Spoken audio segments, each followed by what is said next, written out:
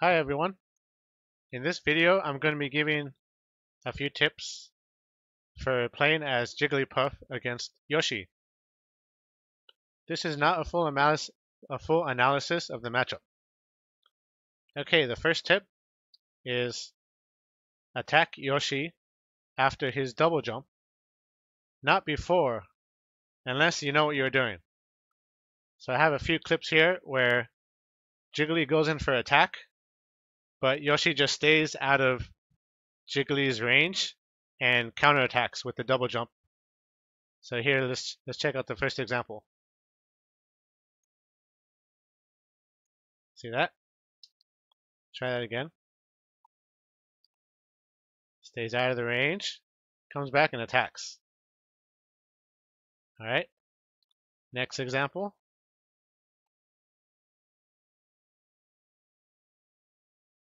See that one more time. Jigglypuff's jumping up, comes back with the back air and misses, and Jiggly becomes vulnerable at that point. Right? If you throw it and attack first, a lot of times you have to wait until the attack ends, and that gives your opponent an opening. Next example. So you see, in this case, Jiggly hits Yoshi, but because of Yoshi's super armor with the double jump, he can kind of get out of that attack and attack when it's safe, right there. So once again, here's Jiggly attacking first, which can be very dangerous for a lot of characters in the cast. And here's another example. That one just totally missed.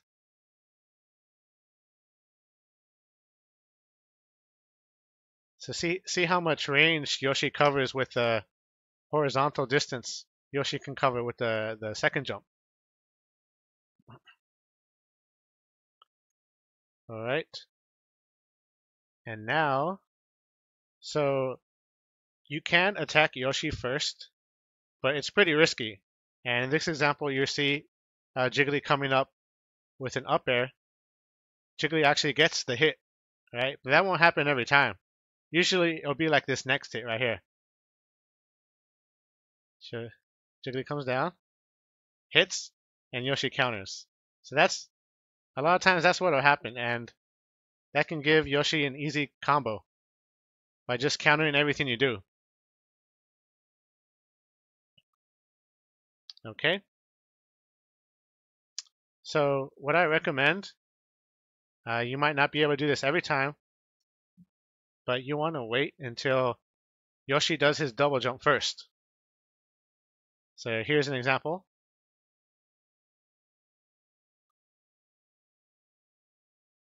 All right, play it again.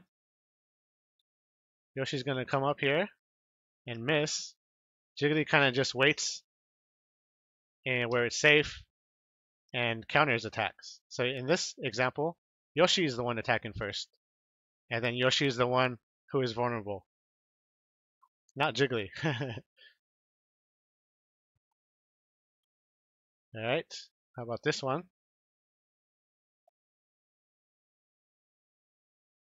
And here,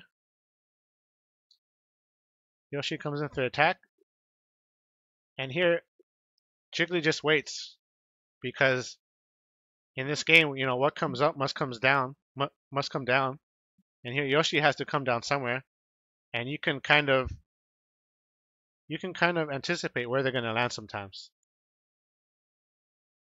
That's a good pivot there to get out of the way. All right. Here's some more examples of waiting until Yoshi double jumps first. Okay. See that again? He just jumps and attacks, right? Sometimes they're just crazy like that, and they'll give you an opening. All right.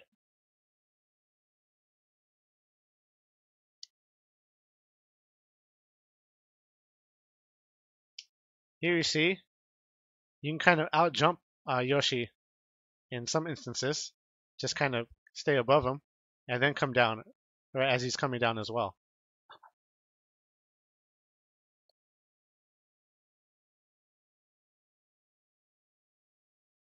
And finally, I think this is another example of waiting until Yoshi does something first. So there, yeah, there Jiggly goes again. Yoshi does the jump, misses that one, tries to jump away while attacking, but it's kind of stuck there because you have to fall down, and Jiggly pounces on Yoshi.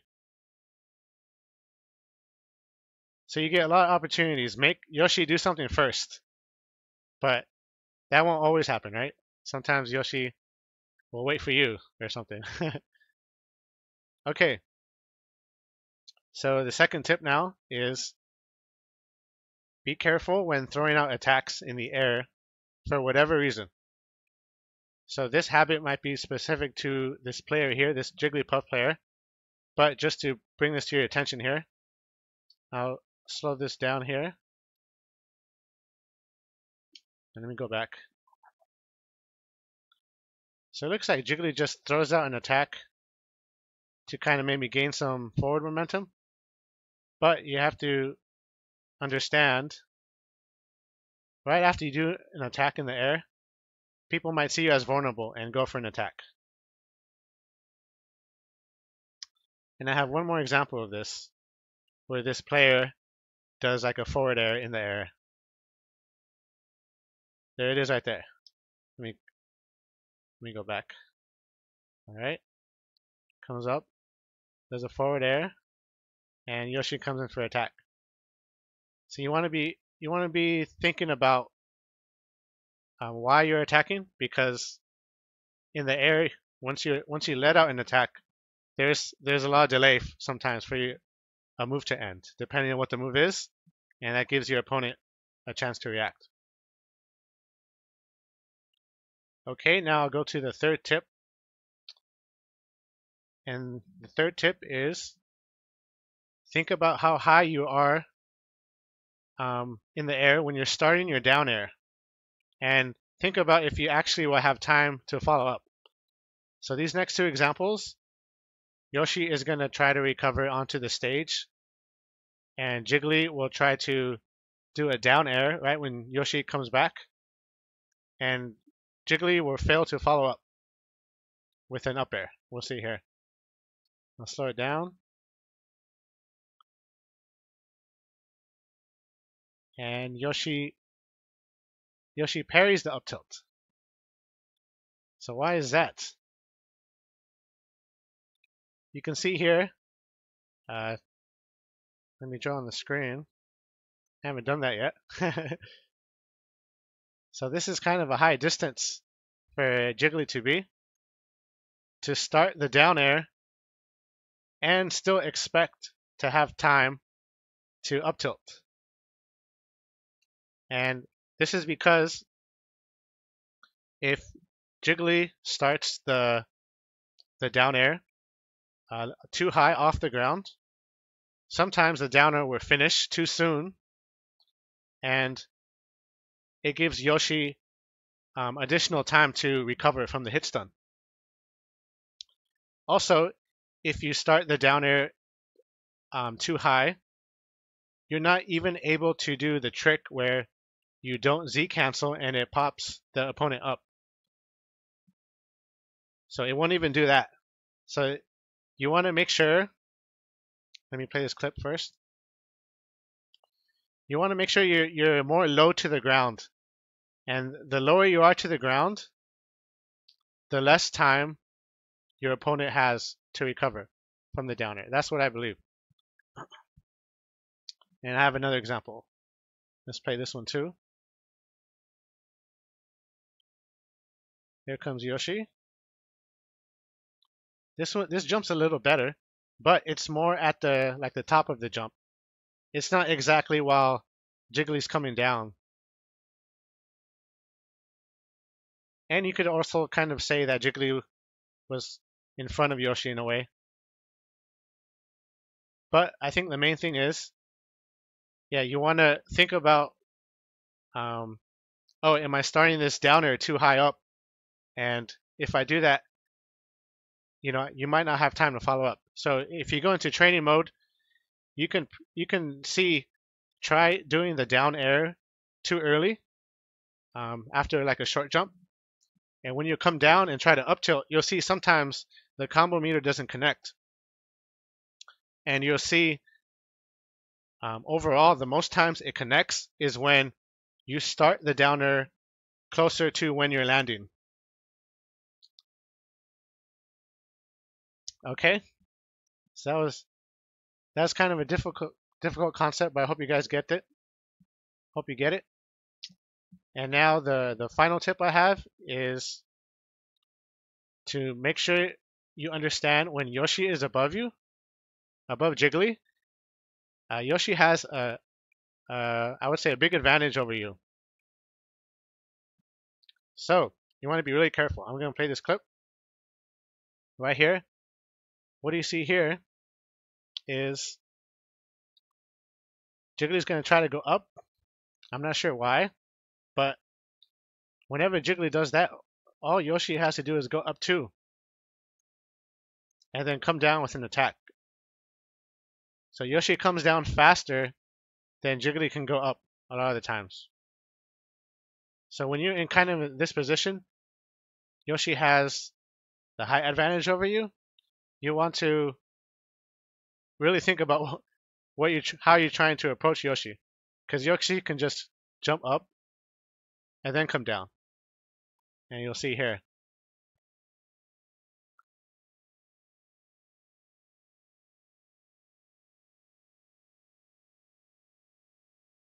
That was a big combo there. Let's see that again. Jiggly's trying to challenge, but Yoshi has the height advantage. It's not really easy to get a hit in that situation. And one more example. Let's play the clip.